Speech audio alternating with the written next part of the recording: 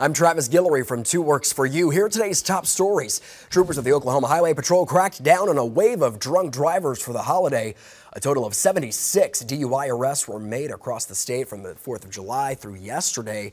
And troopers warned drivers that they're going to be out in even larger numbers over the weekend. They've got some advice for people planning on heading out.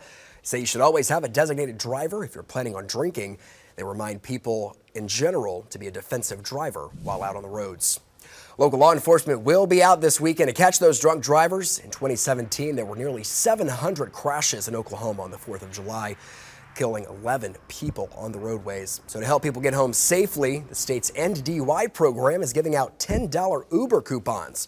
Just visit endduyok.com to request one. Across Green Country, DUI checkpoints will go until now through Sunday morning.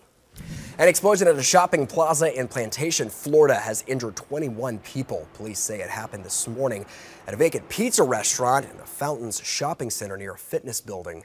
The restaurant was destroyed and nearby businesses were damaged. 2 people were seriously hurt. All businesses in that shopping center have been closed until officials determine that it's safe to return. And let's get a check of today's forecast from meteorologist Brandon Woolley. Good evening, Travis, and good evening, everyone. So the showers will be diminishing later tonight with mostly cloudy skies. The overnight low at 72 degrees. Lows mainly from the low to the mid-70s, 73 in Okmulgee and 74 out to the east and Pryor. Tomorrow, basically the same pattern. Chance for mainly afternoon showers and storms. The heat index above 100. The daytime high forecast at 91. South winds between about 5 and 10 miles per hour. Anywhere from the upper 80s to the lower 90s.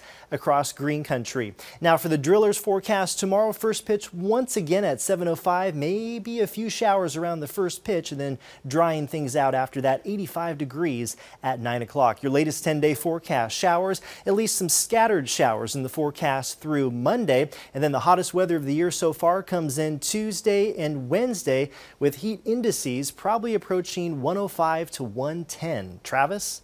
All right, thanks, Brandon, and thank you for watching this digital news update. I'm Travis Guillory, 2 Works for You.